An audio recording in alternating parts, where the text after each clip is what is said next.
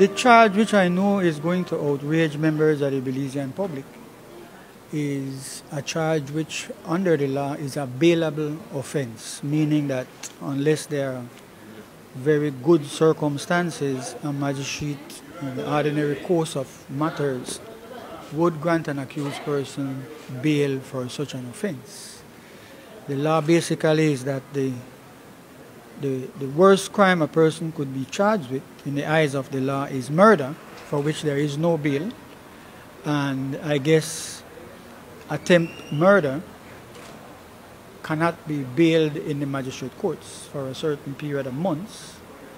And in our view, surprisingly, rape, which is one of the worst crimes you can commit, is a bailable offense.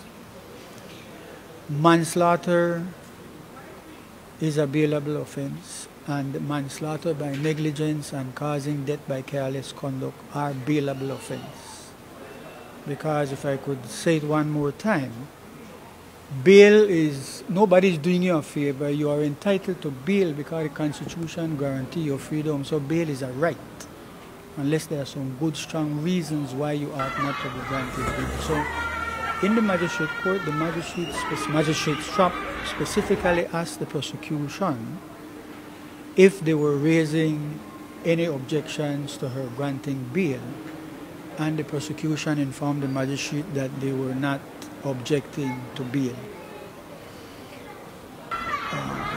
The charges were read, a single charge of manslaughter by negligence, and the magistrate adjourned the matter until the 30th of September of this year, and she granted bail in the sum of $15,000, and she also imposed 4 conditions.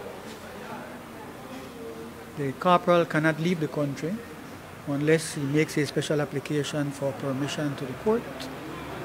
He, of course, is not to interfere with any of the witnesses in the matter. He is to surrender his passport to the courts, and he is to report to the Queen Street Police Station every week.